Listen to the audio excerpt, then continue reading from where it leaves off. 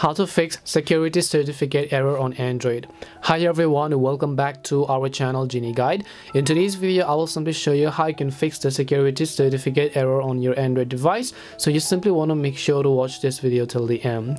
So the security certificate error usually happens on your Android, and this could be happening due to a couple of reasons. The very first thing you want to make sure is that you simply want to check your date and time. So just check whether or not your date and time is correct. To do this, just go ahead and launch the settings app on Android, and then you might as well go to the option called general management. Once you go to general management, go to date and time. Make sure to just turn on automatic date and time. When your date and time is incorrect, you will most likely face that type of error.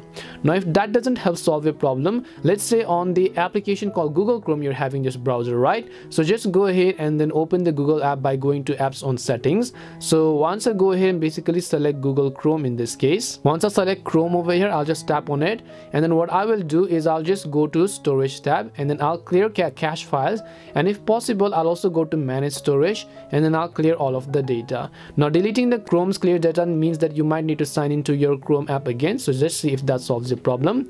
If it doesn't, if you have any type of antivirus application installed, you want to make sure to actually uninstall those applications. So if you have downloaded applications like AdGuard or something like that, those are antivirus applications and they're not going to let your PC or your Android phone run properly, so you want to make sure to simply uninstall those. The other thing that you also want to do is on which app you're actually having the issue, you want to make sure to check updates for that app. So in my case, as I said, it was for Chrome. Just go ahead and search for Chrome in your Play Store. Check if the Chrome application has an update. If it does, then make sure to update it to the latest version. Last but not the least, also make sure to update your own mobile software to the latest version. Just open up settings, go to software update, tap on the download and install button, and you should most likely be able to fix this issue.